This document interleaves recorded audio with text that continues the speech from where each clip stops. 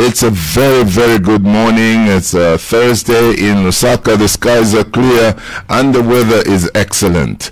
Welcome to the Hot Seat radio program with me, George Liza. My guest this morning on the program is a man that requires no introduction. Having served in the Patriotic Front government under both the late Michael Sata and President Edgar Lungu, he made his name when he resigned as Foreign Affairs Minister over what he termed swelling levels of corruption in the government. Honorable Kalaba is now leader of the opposition Democratic Party and a contender in the August 12 general elections. He joins me in the studio this morning to discuss his party's vision for Zambia and readiness for the polls, and also to lend voice on several issues of national importance. We are coming live from the Hot Media House in Long Acres, Lusaka. We're also live on Kwitu 93.3, KFM Mansa, and Mafken Radio. And later in the program, we're opening the phone lines. Please get ready with your dialing fingers. I'm sure many of you are eager to have a chat with President Kalaba of the Democratic Party. Mr. Kalaba, welcome to the interview. Thank you very much for having me here, Your Excellency, and I'm happy to see you away from the corridors of foreign affairs. But now I'm seeing you right here. Studios doing most. Amazing.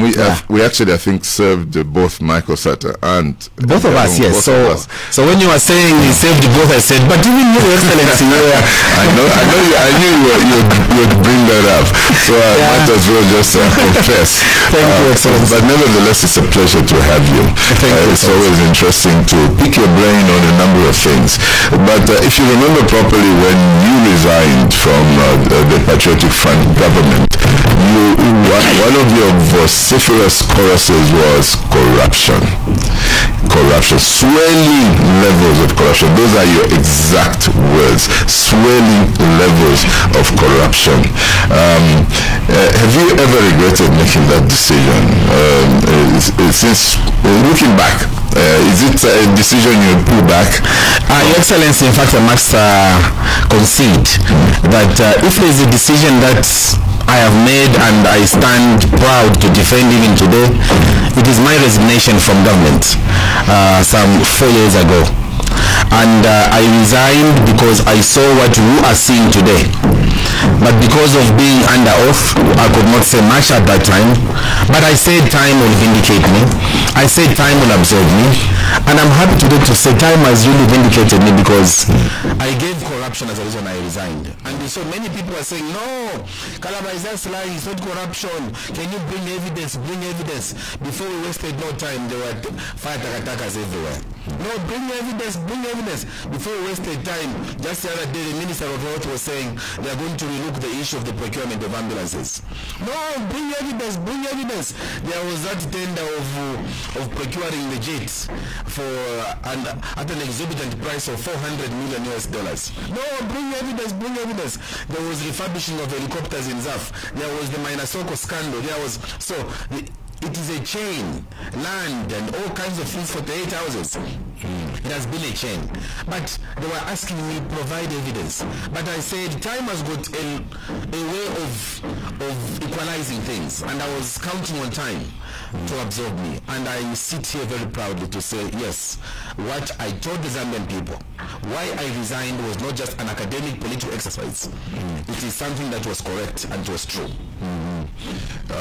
Many Zambians talk about corruption, and most of the times it's politicians like you who talk a lot about corruption, and everything is in a political context. I know corruption is a pervasive evil that goes through the fabric of the whole country. Peterson sang a song at Nkania Kangono, everywhere Nkania Kangono.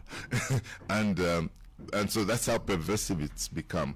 But whenever I ask the political leaders of Zambia, if President Kalaba, the Republican President Kalaba, is sitting there, how would he solve the problem of corruption? Because as far as I'm concerned, Zambia's probably number one problem, top 10 problems, number one probably is corruption. Look, first of all, the way you sort out corruption is you, who is the head of the country, coming out smart, coming out strong, and showing the whole country that you broke no nonsense when it comes to issues of corruption. In the Democratic Party, we have demonstrated our seriousness with corruption, because I think we're the only political party, if my memory serves me right, that has said we are going to criminalize, corruption will be a non-bailable offense, and we'll criminalize tribalism. We have come out very strong on those aspects, because we have realized that corruption has ate at the very fiber of our country. It has ate at the very core. And because it has done that, it has made the whole system get undermined. And one of the people that has made the system be undermined on corruption is unfortunately His Excellency the President, who President Longo, who went and stood sitting Kalusho Kitwe and said the Anti-Corruption Commission is fighting me. So when a president says the Anti-Corruption Commission, if you remember, Your Excellency, at that time, they even withdrew a case against the dismissed Minister of Health, who was appearing that time. They went quickly, they went and said, no, I think we're just withdrawing this matter altogether. When you intimidate agencies of government, they will not operate. Where I come from, Kumansa, balando kutirangole itembwa no bwembia kuminwe. Imbota ya ise. Ule itembwa, oh, poppy, come and eat here. No, bwembia kumina umona. Tumpa. It will not come and eat your food. So it's the same thing. You are telling the SEC on one hand, you are telling them, can you give me evidence? That's the other day. He was telling them the problem is that it is the police. And the president must stop this bad habit of always wanting to engulf the police in his inadequacies, in his inefficiency. Because I've seen that he was saying, it is the police who are taking time to do these cases of corruption. That is why. No. Give the police the requisite tools. Go at Longacre's police post. See even the furniture that the police have. Go to Munali. Just go to any police post and see how the police service today is struggling. How can the police be effective when you have given cadres more authority than the police? How can your police be effective when you have gone ahead to ensure that your police officers are weakened in front of people that should never even have authority over them? So how can you fight corruption like that? When we come into government ourselves, we want the Drug Enforcement Commission to have real authority, the way they had under Levi Mwanawasa, the way they had under Michael Sata, the way they had under Dr. Chiluba and even Dr. Kaunda. Once you do that, then you are creating a platform for efficiency in the investigative wings. But today, even their allowances in the investigative wings, today, you find that even the way they're doing their cases, it is selective. The longer Mwako Anti-Corruption Commission, they've got a pile and pile of cases. But they can't work on those cases. Why? Because so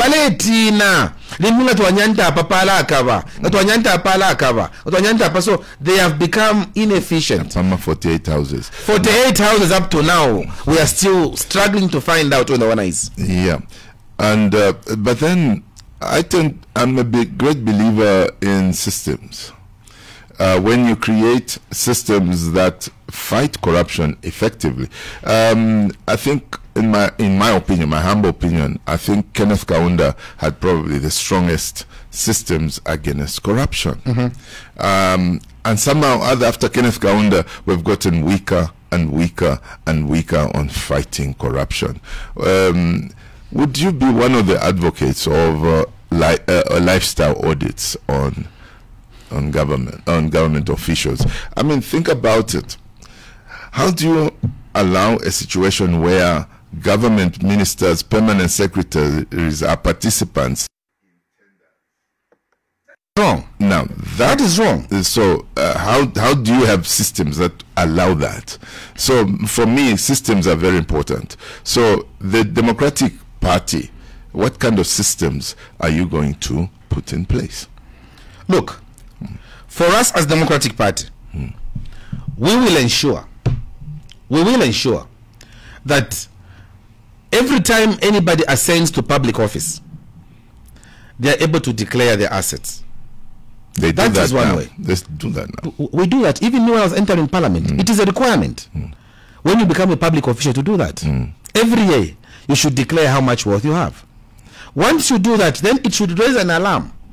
When your portfolio wealth dramatically increases from what you declared when you began work and to what you have in the next 2 years, because you all know the salary of an MP, you know it is gazetted.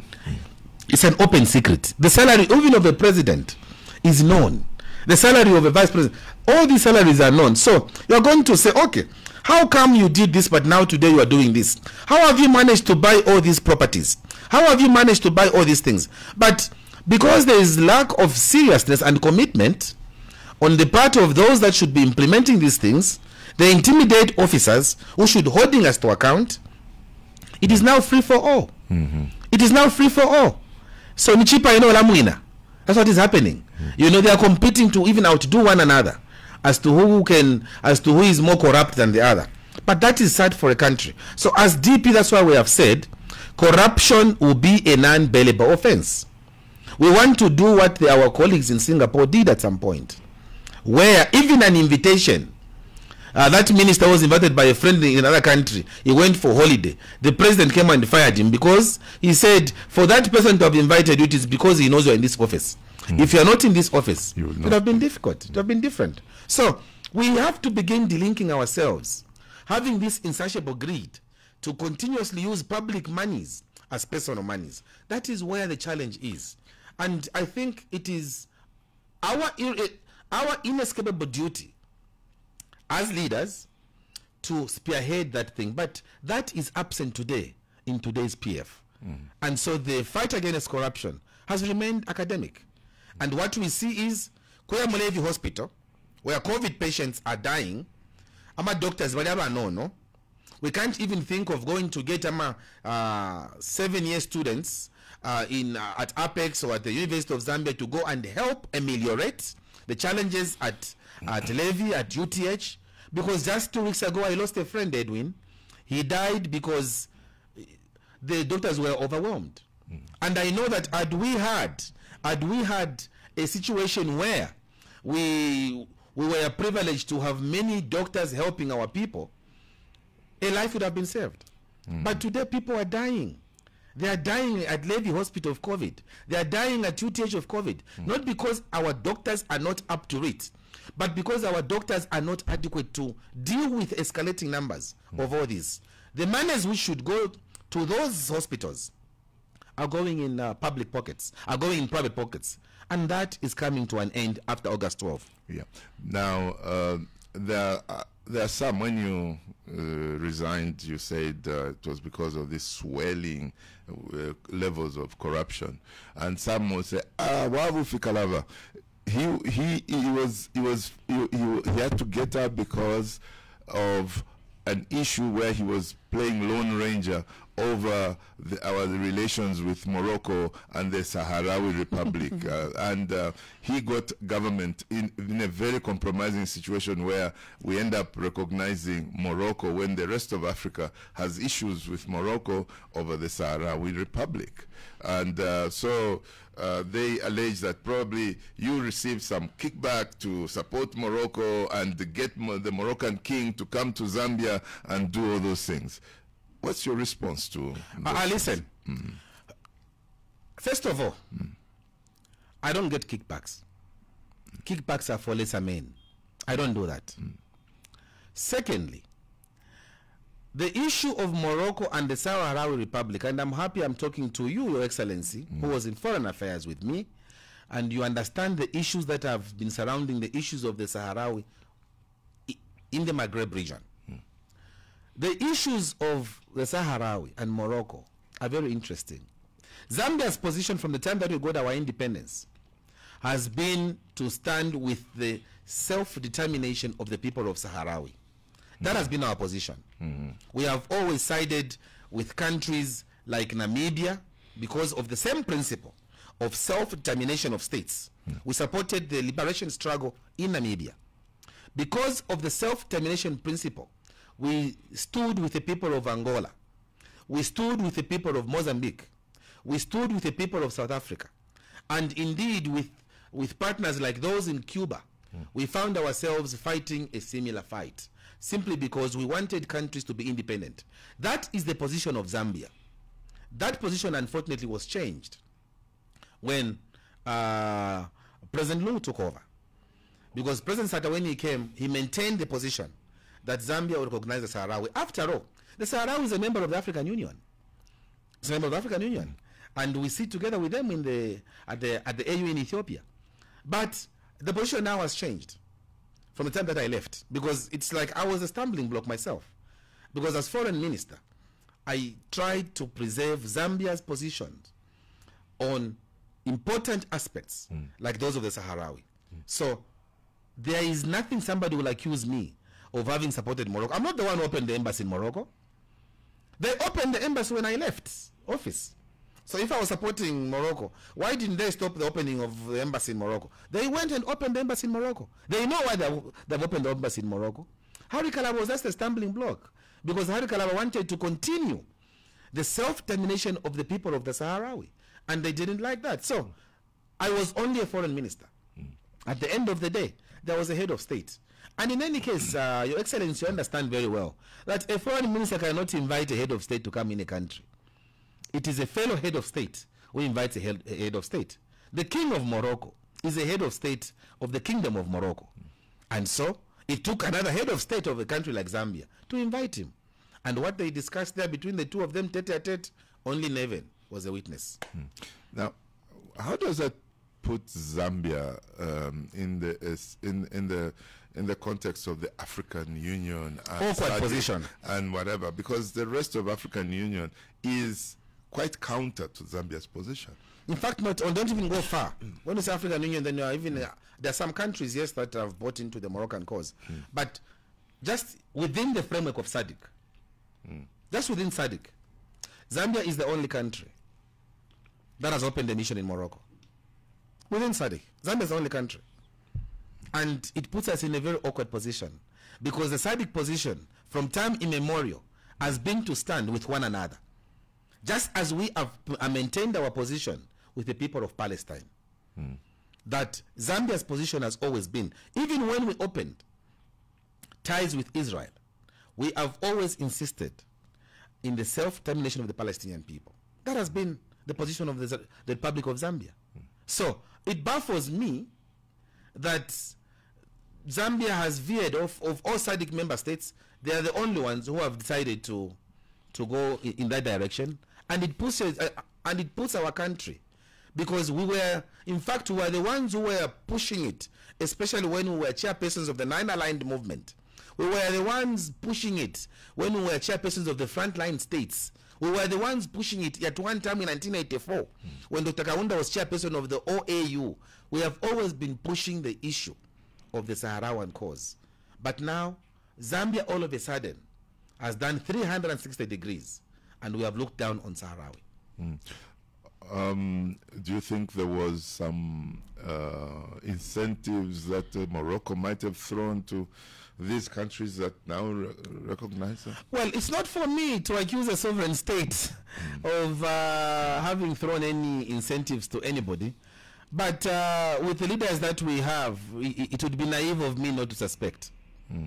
With the kind of leadership that we have, it would be naive of me not to think in those directions. Yeah, I had to pick that up because you were foreign affairs, and these things, you were foreign affairs minister, and these things have to do with Zambia's foreign policy and so forth. So it was a thing. But let's go back to a local issue, and that has to do with the Ministry of Health. That's starting to look like some gravy train that government seems to literally enjoy plugging into for various selfish reasons. Zambia in the last few weeks has witnessed a number of dismissals, starting with the Minister of Health, and now permanent secretaries. There's PS Minister of Health, who was entangled in the drug scandals, and Chikutambewe at medical stores, who has been relieved of his duties. do these firings inspire confidence that we're really fighting corruption in this country? Or what is the whole game at Ministry of Health? Because take it from Kapoko, the Kapoko issue, right to this very day. It seems that at Ministry of Health there is a gravy train passing but through. Also I think, first of all, I want to bring clarity to some of these dismissals, because I think President Lungu is playing politics. He fired his Minister of Health, Chitalo Chilufya. Bamutamfya Chitalo.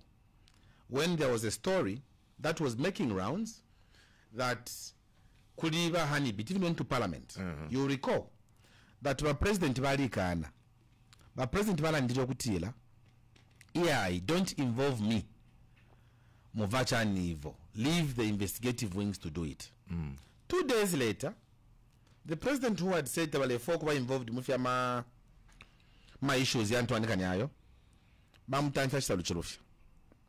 but you and I have heard Gutila, if you are a minister, Temulandua Gutia Nifidefia ma expired drugs. Mulandua Gutila Badi Shida across a t-shirt on a wire printer. Fetude mfanomba. Tina wale printer ma t-shirt na wale imina convention yoko. So ba mfomo enso waze biege bando Gutila apa chimbomfye ina akenika China okamiti. Because ba president badi ishibe Gutila imitisha abola. From as far back as October, he knew that there was a thing like this. And the president, he has been jogging. He has been with that guy who's the head of the same company. He's been jogging with him. We have seen pictures with him at state functions, with him jogging every other morning. So he knew all this story. So he does not care for him whether there are drugs on a hypermarket or not. What has concerned him so much was the fact that uyu muntu na yena alefwa ichichipuna nkwete kanshi nalamufika mala yambushi, but mala yambushi to some extent, because ukwebele mfwa yako anoko mutanshi bachelaizia. Ministry of Health, as you've rightly said, we've been hearing scandals after scandals. Lelo mambela kwa tikuli scandal. Maelo mambela kwa tikuli scandal. Ambulances. Ambulances. We bought more expensive ambulances than in Twanikani. We did the refurbishment of Ija Hospital Kuja ku Mainasoko at an exorbitant price. We have been procuring defective chankani medicines with the Ministry of Health. The president has kept quiet. Why all of a sudden he took interest? It tells you that there's a problem. But I'm telling you that when you take over government, there will be a commission of inquiry on these procurements. And we'll find out the truth. We will find out the truth. Because Chitaluchi Rufia on his own, cannot make some of those gigantic decisions he was making without the authority of somehow is the appointing authority. Pantute tife we muntu mupele manufacturing license on a Sunday. Na tender ba wina. Pakana na zizi. The following morning you win a tender ana jogging na ba president. Atu ushikwa kako tekalu kalu biro mumushi. Ichi mbu ichi mene mfui. So when you see things like this, just know that the story is deeper than you can imagine. The firing of those PSs, they are hoodwinking you, because we've already known that Stadi Mwale wanted to stand in Masaiti. The same guy who was at Ministry of Defense. When they heard that there are scandals which are rocking Ministry of Defense, the president removed him and took him to a holding position at cabinet office. Nombala tumfa Stadi Mwale alifo kuimina kulufanya mapa PF. It's a requirement in the civil service regulations that you must resign, should because have resigned by now. So baba fwago fit to expedite the process. Pautila bambe ama politics yabo. Ba Bishop Chomba, as you know, even last time, wale foku mina ukankoyo. Kwa wale foku mina mfurira. Kwa kunoko ba Brian Mushimba, MP wa kuntwanikane. So firing yaba Chomba, kuba fwago kutila kabeni mukankoyo. Kalweni Brian Mushimba. Go and fight Brian Mushimba. So Brian, my brother, you are in trouble because they have unleashed somebody. They have unleashed Bishop Washima people on you. So all those are cosmetic things. The only one over time fishy. You can say over time fishy. No, we are in health PS. what's the name? She's got a very long name. Mulale or something like that, you know. So she was fired, and you can tell maybe why she was fired. That's the problem that we have. Yeah, I mean, if they're going to get study to stand in, study, we have heard that is standing Kulu for Nyama. We have also heard that Wachomba Kankoyo, and then we have heard that Babantuan Kanyaba, who else was relieved of his duties as PS. How do you field a candidate who has not built a maternity ward for 9 years after being paid by government? Study Mwale's company was awarded the contract. But Study Mwale was appointed by the president to help the president raise money. That's why Study Mwale was appointed. Study Mwale was basically there to help the president to say he should be raising money, doing AMA contracts, and so that he can be putting to help raise money. That's why I was appointed, that guy. Is that a fact? I'm telling you that you do your investigations. We have people giving us information. And me, I don't just speak from without. Study Mwale's appointment was tied to him using his position, which is abuse of office, to see how he can be raising resources for their party PF. So, now, company, first of all, company, how can a permanent secretary, would you please ask that question? How can a permanent secretary have a company, what a company, to begin supplying, is competing with ordinary Zambians? Ni PS. In another ministry, ni PS munango kweoth. So bala bakumane. Maybe mind umyabo. They'll go and discuss it to mind umyabo. Fela pila mind umyabo. In that fashion, they are disadvantaging an ordinary Zambian to supply.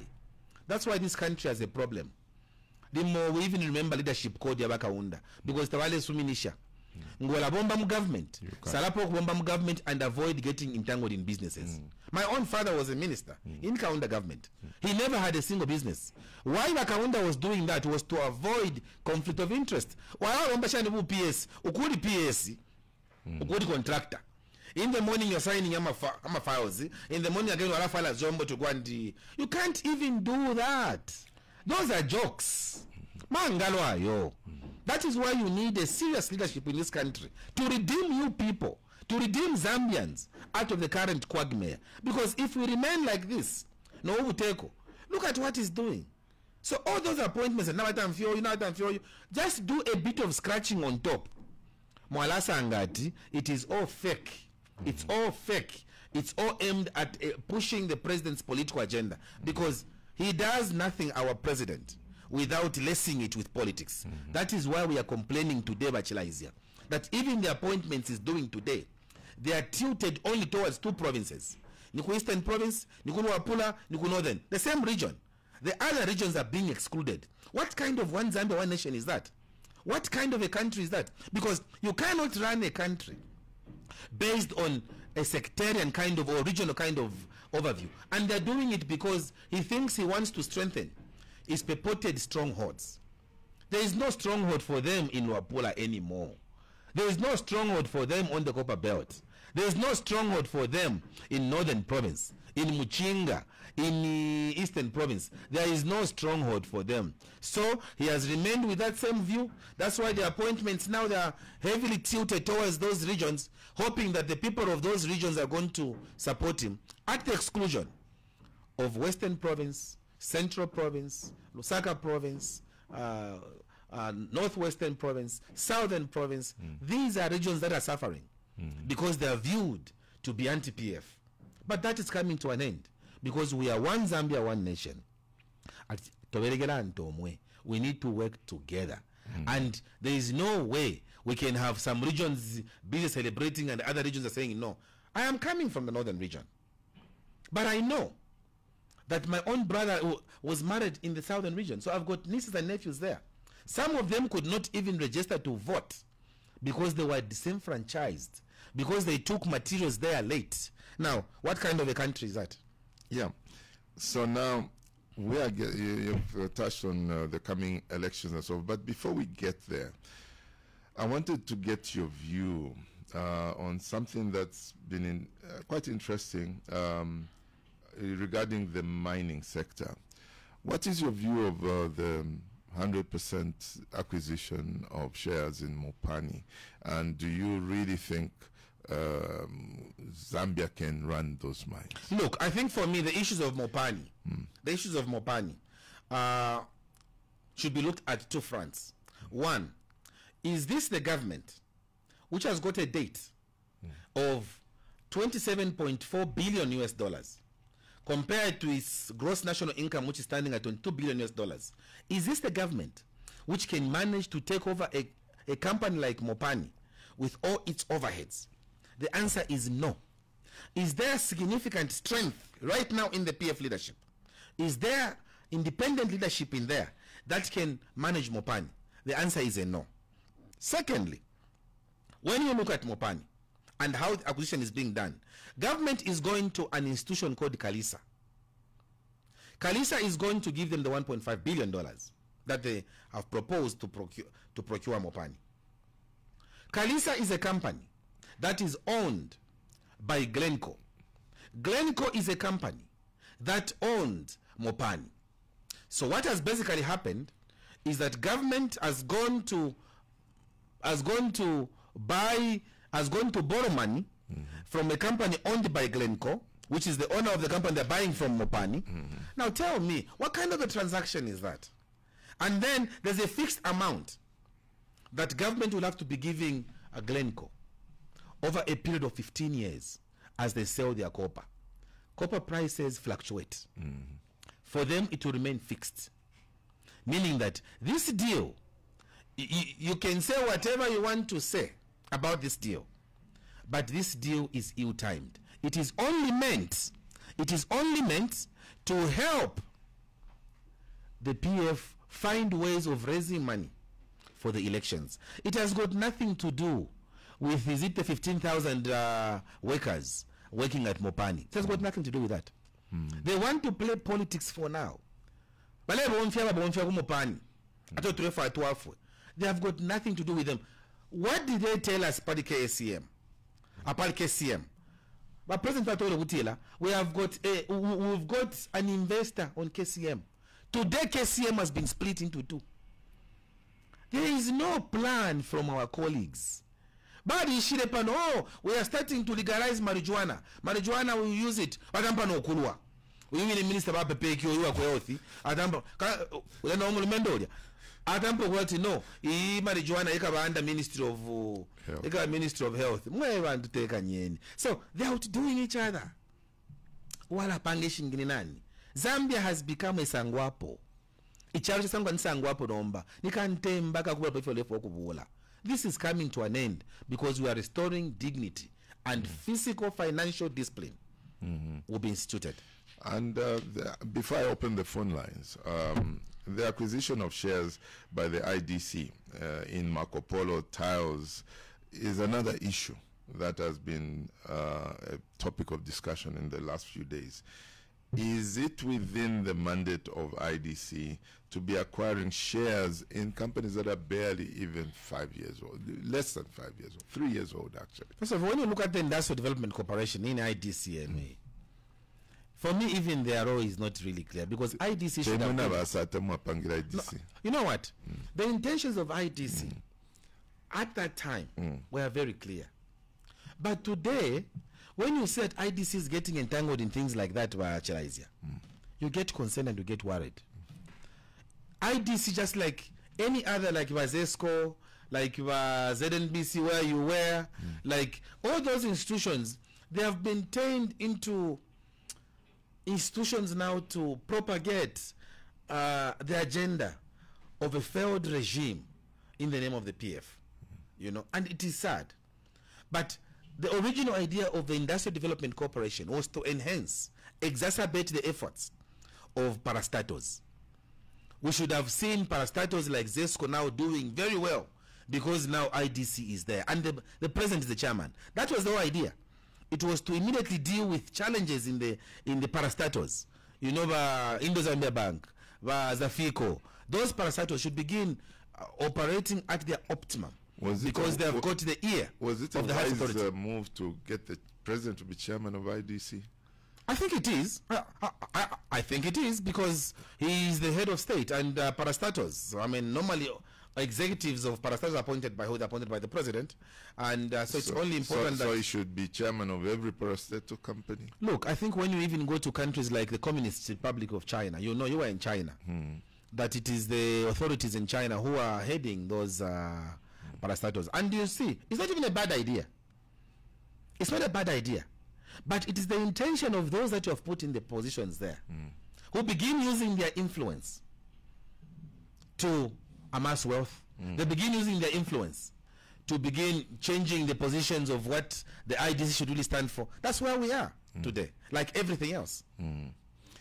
Well, you are tuned into the Hot Seat program. On this series of the Hot Seat, we have the president of the Democratic Party, who was also former Minister of Foreign Affairs in the PF government, and the PF government. The PF government, yes. Now he's president of the Democratic Party, who are aspiring to lead the country from August. The phone lines are now open. You can get us on 0974 870 877. 0974 870 877 or 0950 955 877. 0950 955 877. You're listening to the Hot Seat on Hot FM 87.7. It's time for you to call now and get involved. Call now and get involved. Yep. Hello, good morning. Good morning. How are you? Welcome to the Hot Seat, and may we know who's calling, and then you can go into your question. Yeah, this is Pafias Lutaga. Say your name again. Pafias Lutaga. Pafias Lutaga. Yes. Okay. President Kalaba, good morning. Pafias Lutaga, how are you? I'm fine, sir. How are you? It is well with my soul. Yeah, thank you very much. You are speaking very well. Now, I just have a question. As Zambians, do you think we have the capacity to run the mines as it is happening now under the PF regime? Number two, over the permanent secretaries, any say about is it done in under normal circumstances or just the thinking of us Zambians, the president himself? Because the changes are just happening too much, and we are running into the very soon we'll go into the elections. I don't know whether your second question is clear. Can you say your second question or clarify your second question, please? Yeah, my question is is the firing of permanent secretaries done under normal faith by the president or just drinking us? Or are you asking the legality of the appointments? Yes. Or the firings? Yes, the firing of the permanent secretaries. Okay. Thank you. All right. Thank you very much, Pafias, for calling. We'll take in two more calls so that we allow President Kalaba to respond to as many questions as possible, so to quicken the process. Okay. Hello. Good morning. Good morning. Yes. So welcome to the program. May we know who's calling? Thank you so much. We're speaking to Osman Tembo. Mr. Tembo. Yes, Mr. Tembo. Please go ahead, Mr. Tembo. President Kalaba, good morning. Matembo Maukabwanji. I know you like attacking me, saying wise man can be a support. I'm wise man indeed. I'm wise man indeed. It is well, brother. Yes. Now, getting serious. First of all, I think I don't agree with you when you say that the appointments are tribal, where they are based on ethnicity. No, I didn't say that. I didn't say that, Mr. Tembo. I said the rate at which we are having only same people being being appointed from the same region is worrying. No, but from the same region. I think that some weeks back, the president appointed Honorable Raphael Nakachinga, and you said nothing. As PS? You see? No, as minister. Mr. Raphael Nakachinga. Okay. As minister, you said nothing. Because you saw that you discovered that you didn't get any political mileage from that. And you don't take that. So I think it is being tribal because your perspective is tribal. Instead of looking at the politics and the Zambians, they are Zambians before anything. I'm trying to figure out how Mr. Kalaba is being tribal. I don't know. I'm trying to figure out. Can you clarify your issues? Thank you, Excellency. Yes, sir. One says the appointments are just from one region. No. Would you say Laura Miti was being tribal when she pointed out the same fact? It's the same thing. They're all talking about the same thing. They were being tribal. The difference is the same. Okay. So let's proceed. Yes. I think the DP have nothing much to offer because Mr. Kalaba was in government and he had an opportunity to whisper into the president's ears. If he knew that the president was wrong in one way or another, he was going to advise him. So I liken him, sorry to say this, but I liken him to Lucifer. He became jealousy of the presence that God was getting. So Mr. Kalaba wanted to get the presence that the president is getting by forming his own political party and hoping that he become president as well. And his party is very nowhere, trust me, because it was founded on lies. Because he was misled by his best friend prophet, Bushiri, who has some cases in South Africa. I don't know if it's checked or not. So I think his party, the foundation is wrong because it was based on propaganda, lies, fake prophecy. All right. Thank you. Wow, he's even gone to Bushiri now. Okay, that's a question you have to answer later. But nevertheless, let's take in another one. Good morning, Ambassador Chilesia. Good morning, sir. Mr. President Kalaba, good morning. Good morning, sir. This is SG calling here. SG, okay. Cool. His name is SG. SG. President Kalaba, how is Prophet Bushiri doing? How's Prophet Bushiri doing? I might not know how he's doing, but I think he's doing fine. Why? Why do you ask? Why do I ask? Why shouldn't I ask? Why would he know? Why would I know? Why would he's your papa. I'm just asking. Okay, if he's my papa. Okay, if he's my papa, how does that hate you?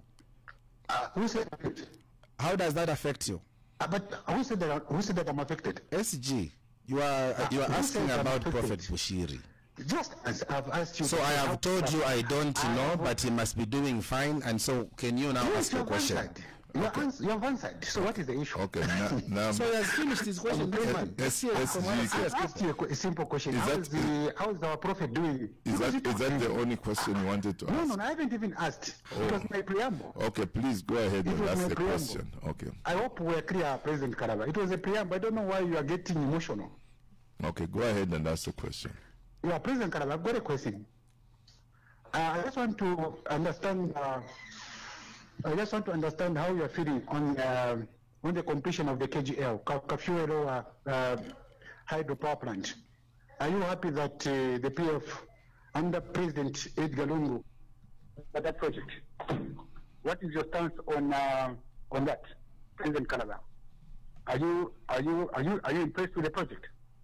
That actually load shedding is coming to an end. Are you happy? Right. President Kalaba. Is there any other question? Are you happy that load shedding is coming to an end? Yeah, is that the full question? You're finished? Yes, I just want to understand if Mr. President Kalaba is happy that shedding is coming to an end. Yes, you answer it when he's answering all the other questions. So you're one of the questions. Yours is one of the questions you'll attend to after. Yes, I really want him to answer on that one, please. All right. That's the idea. Because I just want to understand. And the reason I'm asking is simple because it's very rare that we hear these political leaders appreciating the projects of government. Yes, okay. So I've just he was in government, so I'm sure also wanted to get credit on things that they were doing right. So yes, generally, so please, I'll follow. I just want him to tell me how he's feeling about the should coming to an end. He will, but you have to get off the line for him to answer you. Yes, thank you very much. All right. All right. Now we have another caller. Good morning. Good morning. How are you, my former diplomat? It's my sister-in-law. Yes. That Honorable Piri. Okay. All right. Okay, I would like to send a word of condolences to you people from Eastern Province for the loss you have suffered my father-in-law, Honorable Sebastian Zulu. It's so sad. Yeah. Honorable Kalaba, good morning. Mama, me piri much again. I am calling my dear Binaza. First, let me commend you for your stance not to get recycled politicians like me. I stand with you on that one, and I give you kudos because I'm one of those people who also don't believe that I should become a political prostitute to drive a point. However, are you aware that your political advisor, because you talk strongly over rejecting us who have been in politics before, and you are right, but are you aware that your political advisor, my brother-in-law, Mr. Honorable Nzoa, was a member of parliament for Heritage? He was given a deputy ministerial statement, and he neglected the part which he took into parliament. What has made him different from us? Why have you accepted him? Because I think he's worse than some of those people you are rejecting on the basis that they have belonged to other political parties. What's your comment? So Thank you. it's your position that Ned Nzoa is recycled. All right. Maybe you should answer those 3-4 questions, and then we'll move on to the next batch. I'll be very fast. Pethias, do we have the capacity to run the mines? I think I did answer that question. No, we don't have. We don't have. We've got a date we are struggling with, and you cannot run mines again to go and you are going to borrow more monies. There would have been a better way of dealing with this issue. If I was president, there would have been a more sober manner in which you could have handled the issue of Mopani. For me, I think I recall that, is it in 2006 or so, Your Excellency, we had a similar problem with Mopani.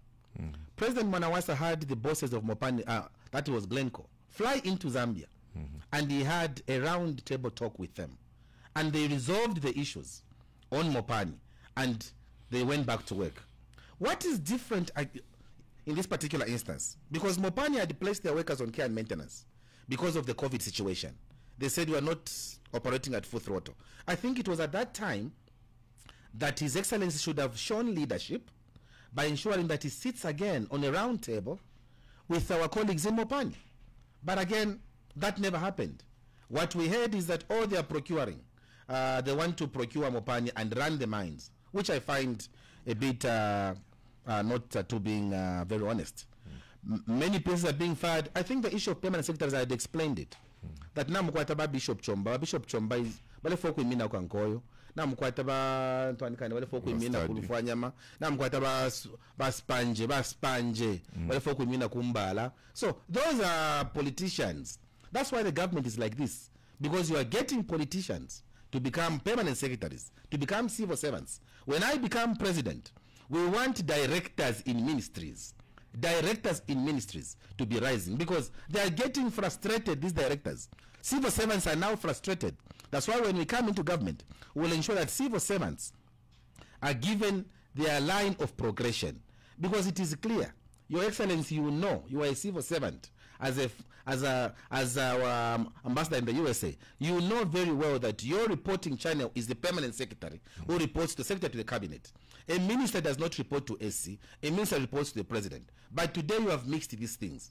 I mean, samba eyo mulenwa. I mean, yakutimunwa eyo mule samba. You get a permanent secretary who should be advising the minister. Eyo state house directly. PSA will state house directly. That is wrong. Even directors like yourselves, we are becoming now political tools to be used. That is going to come to an end, because the civil service has been humiliated. It has suffered because of the political bureau that does not understand how the civil service works. I was a civil servant for 10 years, so I understand how the civil service works. Then you've got Mr. Tembo. He was saying, when Wanakachinda, Wiseman Tembo, when Wanakachinda was appointed, you said nothing. Me, I said a lot of things. I said Wanakachinda is MMD. Mwaya vula ba MMD. Mwashaba ba Honorable Malama Kwanchibia. who was PF mwabasha mwayabula MMD omwapela bu minister. I said that bamalamanga bama mu parliament lyonse kulata shabalungu bena bamalama bale muna kwatsinga batasha balungu bala bapela bu minister bayabula fena kachindoyo efirandando kutiyena ngole peka luno mchede mu minwe ukabwela pofi mwali kwata abantu anikande ukuchifuna buli ba mecha ponde bala fo bu minister kwatika twishi but batengeresha afe kuri bu minister bapele bu minister wa mecha ponde bakasandwe fyali shupa fyonse efyo bayabula MMD uli antu anika nakachinda o bapela bu antu and I'm happy my sister Mumpiri is listening kona mwa Mumpiri mwayabula bana kachinda mayo mwabula bana kachinda mwashanko mwashaba honorable Ngonga kukaputa mwasha Hastings Chansa kuchimba milonga mwasha ama MPs aben kasha mubula kona nguye MP wa ku independent o mwasayena ngo B10 uyu wa kumufurila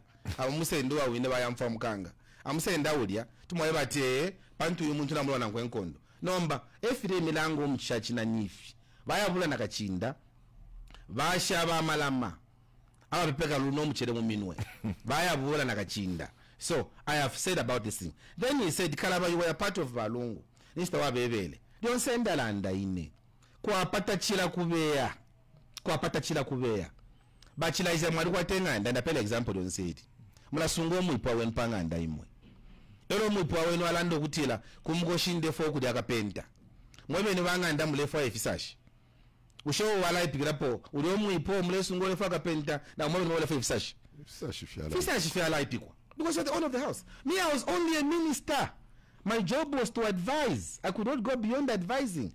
And I've been telling Wiseman every time Wiseman uchinje shina. I've been telling him Wiseman. Wiseman. Bantu. Even last time I was on that session, he called me and I explained the same thing to him. I said, Wiseman, when you are on a bus leaving Lusaka going to Kabwe, the bus driver will determine at what speed he will be running that bus. He will determine whether he will make a stop over Pachibombo or he will not stop Pachibombo. You are a passenger. You can advise him about bus driver. In a day kukabwe kuli interview, which you bus, ala kwa batamano kuli driver. Ala kwa batekanya. So you cannot force driver. I advised him. He didn't listen. I had to resign. When you see that things are not going your way, you move on. And that's the only thing I've done. And I have moved on, and I've been on these radio programs. Not one day have you heard me even insult President Lungu, because President Lungu and I worked together, granted. And he appointed me twice as his Minister of Foreign Affairs, granted.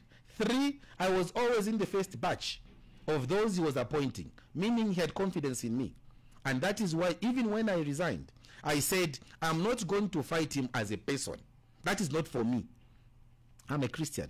I said, I will only deal with issues. And that's why I said, it's corruption. I didn't say, oh, President, if you are President, I am respecting him.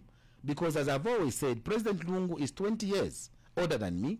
That is one. Secondly, President Lungu is the head of state of this country. Whether I like him or I don't like him, he is the head of state until the 12th of August. And therefore, I have to respect him, so that even him, when I take over from him, when he'll be handing over to me, the same way he handed over to me when I took over from him at office of the vice president, because he was deputy minister there, I took over from him.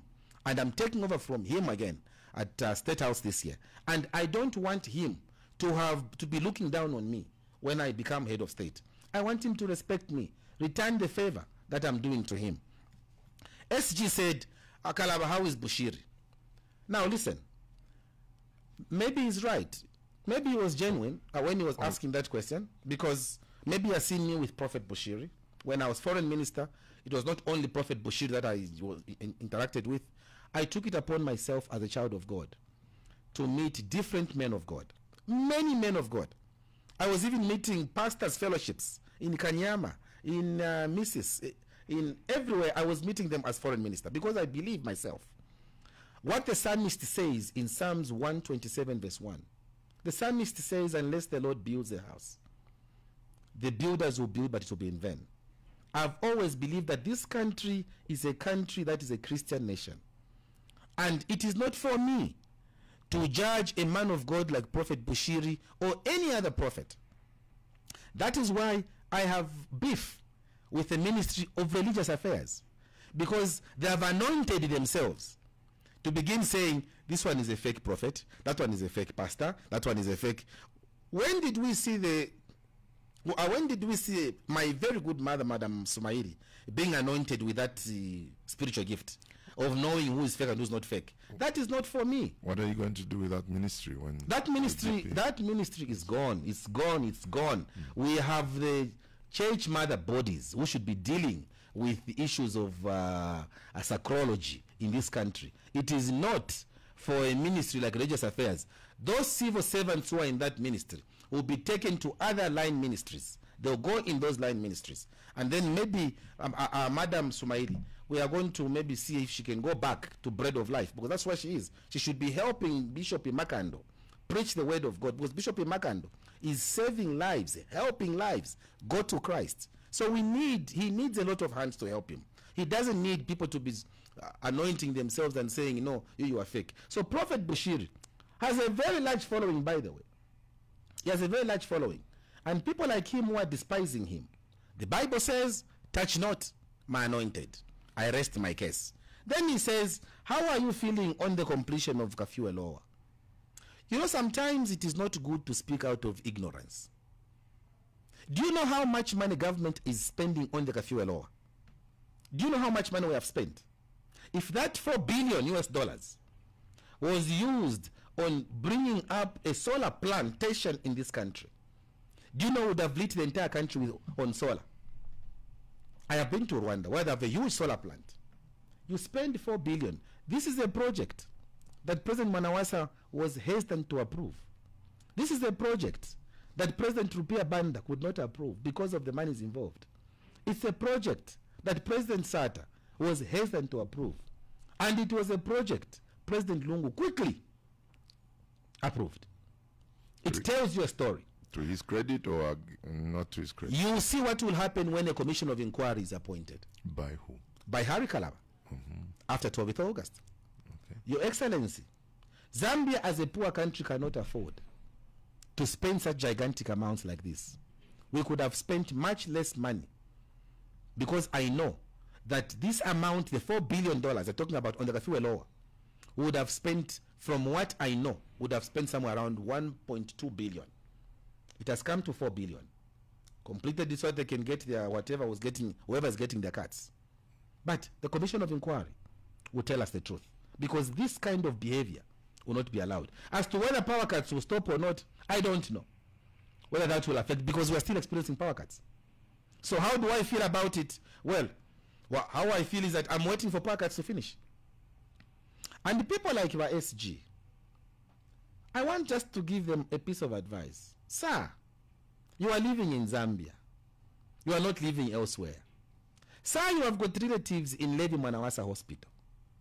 You have, if you don't have, you know somebody who is in those hospitals. Let the ministers who are getting gratuity in the next 4 weeks speak. You are only getting a cramp from them. And you pride yourself by calling yourself SG. Let those who are eating defend themselves. They'll get gratuity. They'll not even give you a single ngwe. Maybe they'll give you a 200 kwacha if you're lucky. But is that what you can betray? Your relatives who are dying in Levi Mwanawasa? Is that what can make you betray your relatives dying like there is no government in place? Honestly. Honestly. I leave that also for you to answer and how you feel that people are dying in Levi Mwanawasa, because money is meant to bring the standards up are being misappropriated.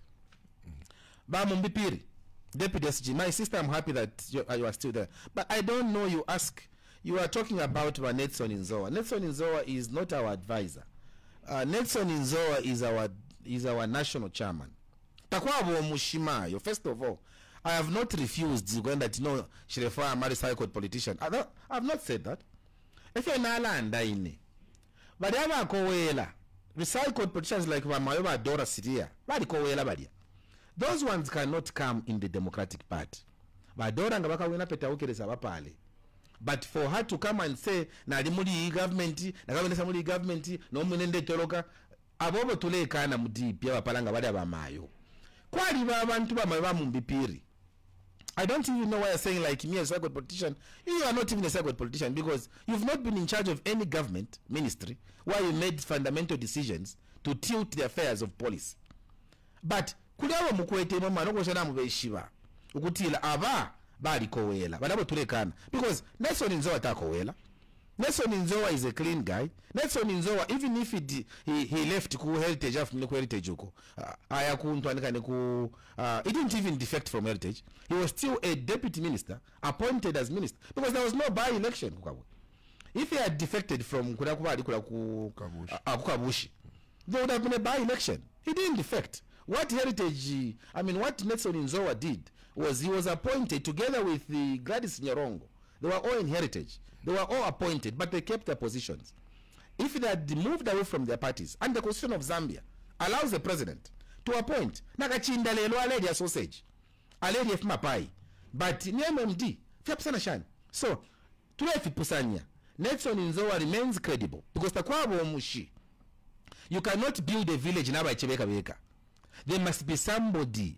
If you are there must be somebody who should tell you if you're Mushiwaikele. There must be somebody to tell you this is the way we should be living in government. Kufile kudia bale kanya ba mashinding abatu babe fast batawe tekanya au bankongete if government ibomba nifi. There must be others, and we have a lot of elders in our party. We have a lot of elders in our party who have served with distinction. They are there in the party. When you look at our DNC, we have got people who have served not only as politicians, people who have served this government, this country, in their various fields with distinction, and they are still serving with us in DP because we believe you need a blend of both the young and the old to put Zambia where it should be. Yes, you are tuned in to the Hot Seat program. You can get us on 0974-870-877 or 0950-955-8877. Hello, good morning. Hello, good morning. Welcome to the Hot Seat program. May we know who's calling? This is Malola Henry. Malola. Okay, Henry, please go ahead. My president, my brother, how are you? Malola, good to hear from you. Yeah, I'm deeply humbled to speak to you, my president. Thank you, dear. Yeah, you see, I just want to get your views over that bridge over, which is at the Ali Kinkata. Yes, and the statement that Bishop Lupupa said over rigging the elections. Thank you, sir. Okay. Thank you. Let's take in another caller. And Malola, you need to send me your number, Malola, after this. I think you've got my number. Just send me a message, I want to talk to you. All right. We have another caller. Yes. Good morning. Order. Francis Mwambintika is calling you from Osaka. Good morning, Mr. Chilayizo. Good morning, sir. Thank you very much. Good morning, President Kalaba. Francis, Mashugen. Yeah, I'm quite thank you. Yes. President Kalaba, I wanted to find out from you how you do the tribal balancing of the tribes, because we've got almost 72 or so tribe class in Zambia. How are you going to balance all the tribes to have a bigger influence in what is happening within our country? Because why I'm saying so is to find out how you did counter victory in his own way and de-escalate in the big way. Now, you mentioned something, what has made me talk about this is you said in the Western province, they are not properly represented, they say, within the government of President Lungu. Now, the number 2 position in the land is held by somebody from the Western province. So, he's saying there is level base. Yeah, he's trying his level best to make sure that every country, every part of this country is represented. But at the end of the day, I don't know how you do it. When you talk of the alliance, you're not part of it, but there was one secretary general from the opposition party, fellow opposition party, who we asked him maybe at some point to say, President Kalaba refused to join new people. At the end of the day, what can you say about that? And then he said, no, President Kalaba is selfish. He's somebody who keeps to himself. At the end of the day, there's an undersized politician in terms of presidential level. So we're not worried about him joining the alliance or not. So what do you say about that? Then lastly, what I want to say to you, President Kalaba. At least you've been giving solutions better than some of these opposition leaders that have been there for a long time. There, I give you credit. But at the end of the day, there are a lot of good things that President Lungu has done that all of you in opposition should take note that not all Zambians are ignoring the good things that President Lungu has done. At the end of the day, make sure your manifestos in the... Okay, sorry, we lost him, but I think you got the gist of where he was going with that one. So let's take in another call and then you can respond to the three. Hello, good morning. Hello, good morning. Hello, morning, Uncle Chilaizia. Can I call you Uncle Joe? You can call me Uncle Joe. All right. How are you? I'm very well. Welcome to the program. Thank you very much. What's your name, Morning, sir? my name is Chofia. Chofia. Okay. Yeah. Morning, President Kalaba. Morning, Wachofia. Yeah. You talked about the Mopani issue. So my question is that how do you think we would have handled the Mopani issue? Honestly, I think the government and all the relevant stakeholders engaged Glencoe, but they were not listening, and they were on the verge of sending home more than 15,000 miners. But these decisions, they are with this decision, but these jobs were preserved. Yeah. And for now, my question is that as a DP, how would you have handled this issue? What better deal would you have come up with? If you can just give me some specifics. Okay. Also, what are you doing about political violence? I know that you're not the biggest culprits yourselves. In most cases, it's the PF and the UPND. But what are you doing to make sure that the political landscape is safer? Are you engaging the relevant stakeholders to end this violence? Because most people are scared to join politics, scared to join the DP because they think it's not safe and they are not protected. Like yourself, the last question, Mr. Chofia. Sorry, this one is personal, and I think it was also asked by some caller. I don't know his name, Malole or something. What do you say about the sentiments attributed to Father Lupupa? The statements that if it means rigging the elections, we should do that just to make sure some individual doesn't become president. That's a very serious statement. And as a leader aspiring to be president, I want to hear your comment, because for all I know, he might have been talking about you, Mr. Kalaba, and the DP. Thank you. All right. So you can go ahead and answer that. Okay. First of all, Manola Henry, I didn't get him quite clear on the issue of the bridge. Well, there was some noise. He just pointed out two issues. The bridge has been a center of controversy on its safety, and there was a time when people said it is a death trap. They fixed the, and somebody said they should bring it down, and then Bishop Chomba did that. Then he had to apologize or walk back his statement. Then they fixed the bridge. Now it is back in play. And then there was another issue, I think. Then the other issue was Father Lupupa. Father Lupupa and the statements he made. I don't know whether you caught those on. First of all, on the bridge.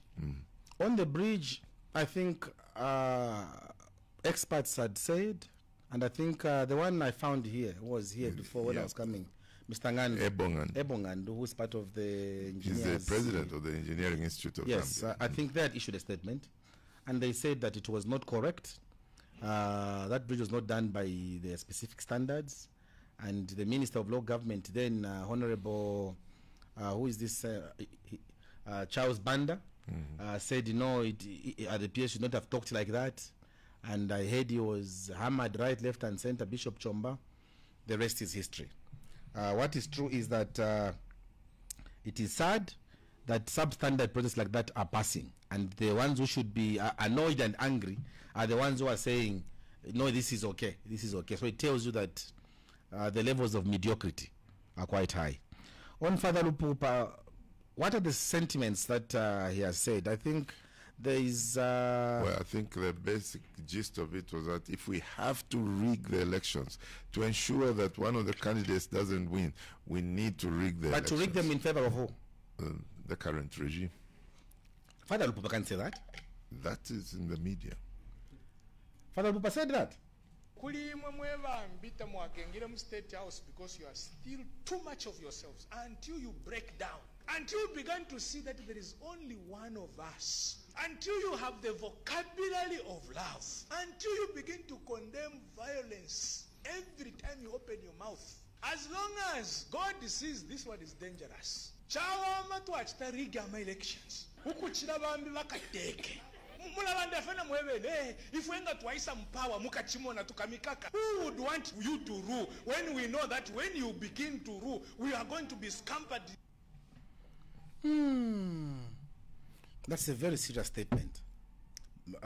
I mean, although he's not, from what he's saying, I mean, that is, we don't fit the description of what he's saying as a DP anyway, because we are against violence, and we are not ones that are saying that all what we are interested in ourselves is to bridge the divide between those that have and those who don't have, and also we want all tribes in this country to feel at home when we take over government. But I think what Father Lupopa has to be very careful. The genocide we had in Rwanda was perpetrated by some people who were the clergy, and they had to appear before the International Court of Criminal Justice. The International Court of Criminal Justice. They appeared. Things like that, you even put the ruling party in a very bad position. Supposing PF was to win genuinely, who will agree? Because we are hearing statements like that. So even if PF was to win genuinely, they will say because he was supported, they've been supported by people like our Father Lupopa, who are saying if it means rigging. All rigging mulando. If I were the police, that is a matter I should take interest, because it has gone in the public. What did Father Lupopa mean? That if it means rigging, how does he know the methodologies of rigging? Does he have an idea how you can rig an election? Because me as foreign minister, as a former foreign affairs minister, I have said before that Zambians should know that the process, if at all there is what they are calling rigging and rigging, the only people who can rig their elections is the people themselves if they don't go to vote. So the police should take interest, because if it is Harry Kalaba who said a statement like that, I should have been picked. Father Lupopa is a priest, granted, but was talking to an audience of the Catholic faithfuls. I'm Catholic seated here. And that is a very big omission. That is a recipe for chaos. That is anarchy. That is anarchy. The Constitution of Zambia says we'll have elections every 5 years. And that the person with a huge mandate, before it was first past the post, now we are saying it is 50+1. That is the person that should govern. So when he says ngaku riginga, tuka riginga, that's a very inflammatory statement, and it should not be taken lightly. If I was president and the police have not taken action on this one, because his statement, Yapsana Shan, with a statement that Nevas Mumba, President Mumba made of the MMD, when he said they have brought equipment, which equipment they will use to do this and that, he was summoned. And he went to force headquarters to explain himself. So maybe Father Lupopa also should tell us how ngakuriginga kariginga, and ukuriginga in favor of who? In favor of the PF. Please God. But PF teba tufiele, mlichino chalo, please, Father Lupopa. But PF teba tufiele. For us to be following what PF wants. Muna mchalo mwadi ba unipi, who ruled us for 27 years. Mwadi ba MMD, who ruled us for 20 years. Kwasa ba PF, who have done 10 years this year, and that is enough for them. How can you say ngakuriginga tukapela? So he's implying that PF should continue ruling in perpetuity. I am sorry, Tafaka Bombe, it will not going to happen. It will not work. But Francis Mombi, how will you balance the tribes in Zambia? I mean, first of all, Francis, when you look at Western Province itself, Western Province, out of the 72, 73 tribes that we have in this country, I think 37 tribes are coming from Western Province. You know that, Your Excellency? Yes, I do. About 37 tribes are coming from Western Province. Then you say we have got the, when you talk about the cabinet, Bainonge Wina is part of the presidency. Because even when you are going for elections, according to our Zambian system, she's part of the presidency. Now, when you talk about a cabinet minister from Western Province, Nina Nishina. When you talk about a cabinet minister from Southern Province, what is the name? Because you have that guy, Edify Hamukali. Edify Hamukali is not a cabinet minister. That's why even on that chart, it doesn't appear. He attends cabinet. just because they are always wavering that law which can allow the president to invite any other person to attend cabinet. Not because he qualifies. He's not a cabinet minister. You have Honorable Kapita, who was the vice president for UPND. He is now deputy minister, I think, Western Province. He's not a cabinet minister. He's coming from Zambezi. Or is it Munilonga? He's not a cabinet minister. So, we don't have a cabinet minister. So, it is supposed to be balancing. And if you can't balance at that level, that's why the president has got 8 ministers that he should be appointing. 8 members of parliament that he should be appointing to cabinet. But he's not. The president appointed Vanakachinda, who is a nominated member of parliament, and gave him a cabinet minister. But the president didn't give Mumbi Piri a cabinet minister. Mumbi Piri has worked for that PF, right, left, and center. She has stomached insults. She has stomached this and that. But Mumbi Piri, they just gave up MP. Thereafter, I'm sorry withdraw. One person of secretariat at now a problem with it. So we in the DP will ensure that we might not appoint a particular tribe, but will ensure that from each province we pick a particular person to represent that province. That is the way you bring out the image of a country. As we wind up the program and you make your closing remarks, there is an issue, of course, that the opposition always harps on, and quite vigorously. That is the unequal application of the Public Order Act. And you're getting into election campaigns with a COVID environment. It's difficult. And I don't know how you're going to compel the authorities to have an even playing field in this environment. Look, it's difficult, Your Excellency. It's very difficult because we've got a Public Order Act, we've got health guidelines in place, and so our space is shrinking every day.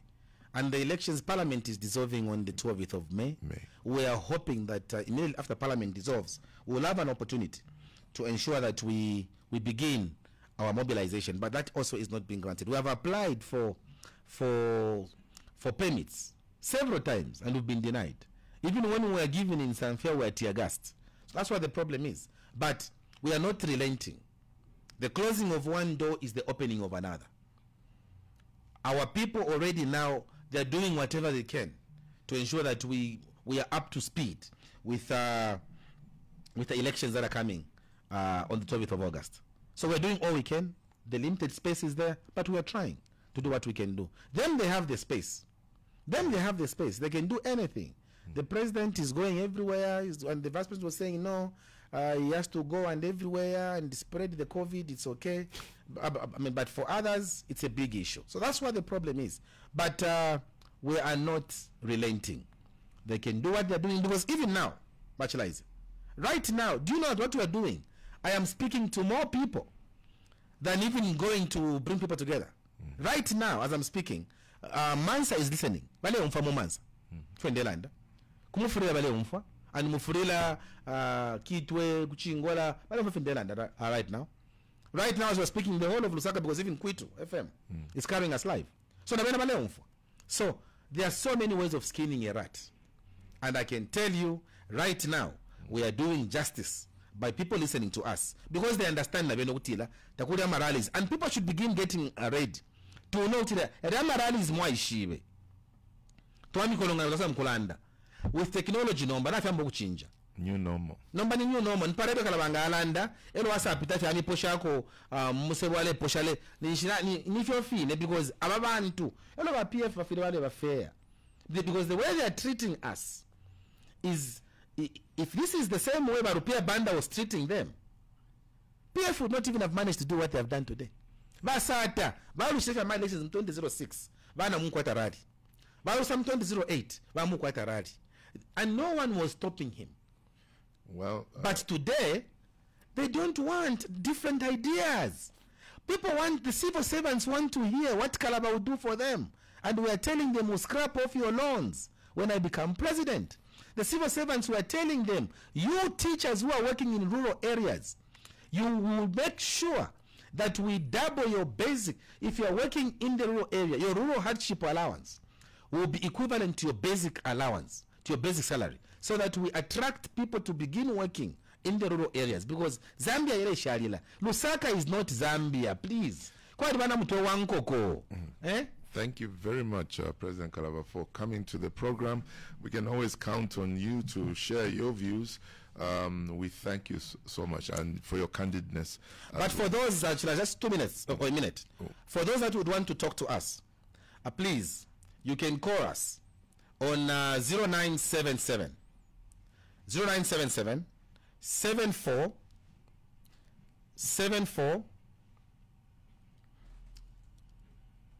Am I right with the number? 0977 74 94. Yes, 0977 747494. Or you can also call us on 0977 414274. 0977 414274. Or you can call us on 0977 779133. 0977 779133. And last but not the least, you can also call me on 0977 794129. 0977 794129. Oh, and also, they can also call me on this number, 0977 432211. 0977 432211. Your Excellency, thank you very much for the opportunity you have given me. I am grateful. God bless you, and may He bless the Republic of Zambia, even as we usher in the DP government come August, because the youths have suffered enough. All right.